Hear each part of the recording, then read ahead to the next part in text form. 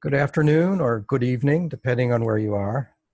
This is Michael Swack at the Carsey School at the University of New Hampshire, and I'm the academic coordinator of our master's program in community development.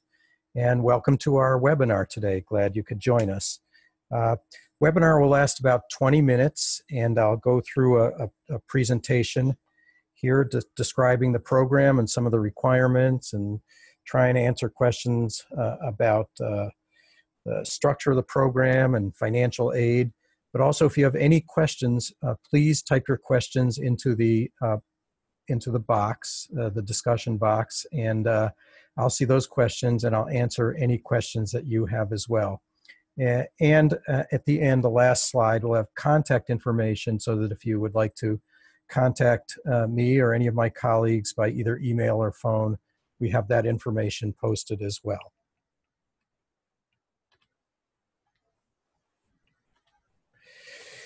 So a little bit about the Carsey School to begin with, and then I'll get into our community development program. The Carsey School of Public Policy has a range of academic programs, research programs, engagement and outreach programs that cover the spectrum of public policy issues.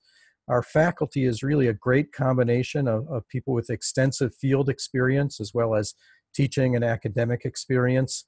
And the education philosophy we have for the community development program really emphasizes hands-on learning. We have as you'll see, the project-based approach and a very dynamic cohort group of student learners who have experienced themselves, and the curriculum is designed to take advantage of the experience that you bring as practitioners as well. Carsey has a set of graduate degrees, the Master's in Community Development, which you are interested in. And that's a program that's really designed for people coming from all over the place. Our students come from all over the United States and all over the world because the residency requirement is really relatively short. It's 3 weeks on campus, your first term in the summer, and then the program goes online in the fall and spring terms, where you carry out a project often associated with your community or even your organization. We'll get to that more in a moment. And then you come back for the final and fourth term on campus again for 3 weeks. We also have programs for residential students. The Master's in Public Administration courses are offered in person on campus in Manchester and in Durham. And our Master's in Public Policy, a program that's a residential program, again, for students entering public policy professions. A little bit more about our Master's in Community Development. Again, we have a wide range of students with, in terms of where they're from, the experience they bring, but the emphasis really is on an interdisciplinary curriculum. So there are courses in finance, there are courses in management, there are elective courses in community health and housing and finance. And the idea is for you to apply the work as well. So one of the benefits, if you have an employer, is that essentially they're getting a benefit while you're in school through what you're learning, but also through the project that you may be carrying out in the community. So you'll be applying your learning immediately. The program itself is a 39 credit program. There are 11 core required courses, and then you take 3 elective courses are part of the requirements. You can take additional elective courses, courses that are offered either online or in a hybrid format, meaning they start in the 3 weeks you have on campus and you complete them throughout the summer when you return back to your home community. As I'd mentioned earlier, there is a career focus. Often employers support people on the job, both financially and or giving them time off. And there's a close connection with your faculty advisors and the faculty of the project course who are providing oversight and assistance on the project that you're implementing in your community.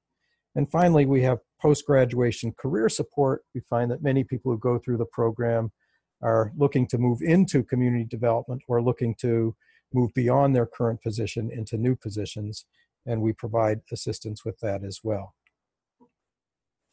Again, it's designed for working professionals, the brief summer terms on campus. You can, however, spread the program out. Many people choose to complete in 14 months, in which case you take your summer courses, the hybrid courses that are part in person and part online, and then take online courses in the fall and spring. At that point, you have a choice. You can take just one course if you want, which would be the project course, if you feel that that's the most you can take on while you're doing your work, or you can take two courses online at the same time for both the fall and spring terms. If that's the case and you attend both summers and take take the two courses in the spring and fall, you complete in 14 months. You can also spread it out if you want to take just one course when you're back and spread it out to 18 or even 24 months if that's what works best for you. As I mentioned, we do emphasize learning from each other.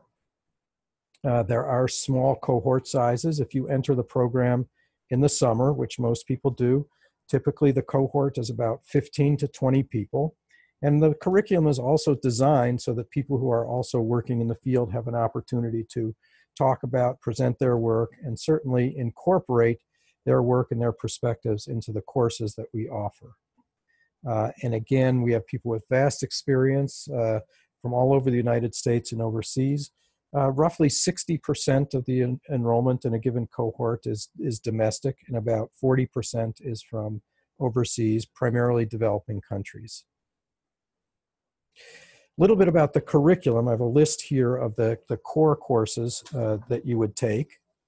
And in the core courses, you see that we start with the integrative approaches to development. That's the introductory course that I co-teach that really leads to the others, talks about approaches to development, models of development, theories of change, what sort of development projects and programs work effectively, and then also leads into the variety of courses we have on the required courses on policy analysis, economic development, environmental issues, strong core courses in both organizational management and financial management, and then the project itself, which is a 4-course sequence, starting with project design, implementation, management, and the final course in monitoring and evaluation. I'm going to stop for just a minute here. I have a couple of questions come in. One question I have about the project is, do you have to have a project before you start the program? The answer is no, and most people don't. Most people take that first term and take advantage of the course in project design to think about what is a doable project, what makes sense, how would it be structured, do they want to use their workplace, or do they want to do a project elsewhere? Many use a project as a springboard into the kind of work they want to be doing when they finish the program. So there's no requirement that you know beforehand. Most people think it through while they're taking the project design course and will make a decision about a project by the end of the summer. Moving on then, electives. There are a range of electives. We've just listed a few of them here. Everything from community medicine, sustainable agriculture. There are also elective courses in community development finance and negotiations and housing. So a range of elective courses of which you need to choose 3. As I mentioned before, this is again getting back to the structure of the program, that you can take it in as little as 14 months or you can spread it out to 24 months, depending on really how many courses you are able to take when you're back at your workplace in the spring and fall terms. So the cost as well is the same. So whether you do it in 14 months or 24 months, you don't pay more for the 24 months, just the cost is spread out over that period of time. A little bit, another question came in. Let me try and get to that. The question is, what kinds of jobs can I expect to apply for after I complete the program? I'll get to that in a minute, what some of the people are doing now, but really a pretty wide range. People are involved in nonprofit or non-governmental organizations dealing with community development, community health, microenterprise, affordable housing. Uh, Many people end up working and or start working in government agencies of all kinds, local, state, and national. We also have people who work in the private sector. We have people who have worked in banking and finance, usually on the community development finance side, but really a range of different opportunities for people who, when they graduate the program or finish the program. Cost and affordability, you see it here on the slide. The tuition is $27,330 for New Hampshire residents, $30,000 for out of state. Accommodations are approximately $1,250 per summer. We do offer financial aid directly through the program here at CARSI. Typically, those are scholarship grants of between $2,000 and $6,000, depending on need. In addition, we help in terms of accessing federal loan programs and also trying to connect people to other scholarship resources that may exist in their community. You'll see a list of financial aid scholarships and fellowships that are possible. If you're with a NeighborWorks organization, if you've been in the Peace Corps, also, as I said, CARSI schools need-based scholarships, everyone is eligible for those. And many of our students are able to access outside grants and scholarships, often from local community foundations that support education and this type of work.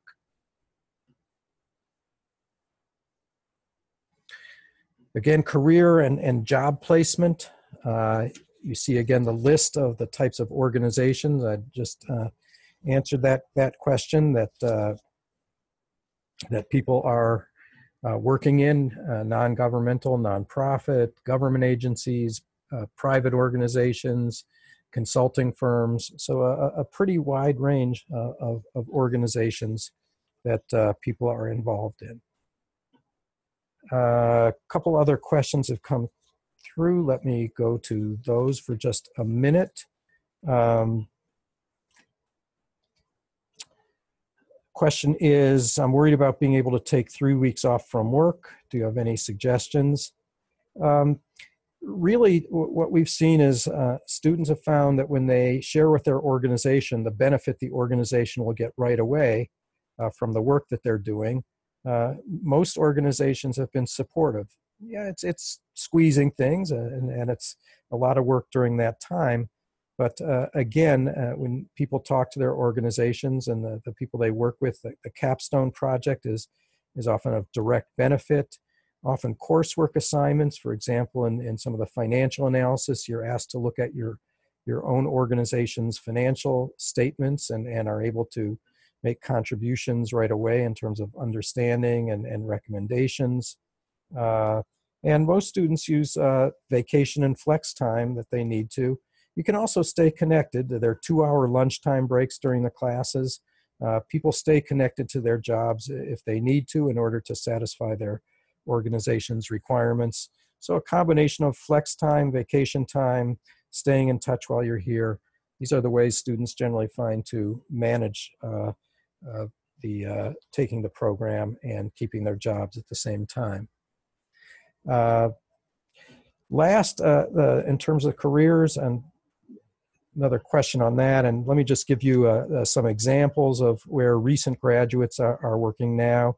We have a recent graduate who actually founded her own social entrepreneurship center in Canada. That was actually her project in the program. We have another person who's the vice president of community investments for a local community foundation. We have another who's the regional refugee coordinator for the state of Kansas. We have a graduate who's the president of a community development corporation in California. We have another who works on savings groups in Guatemala.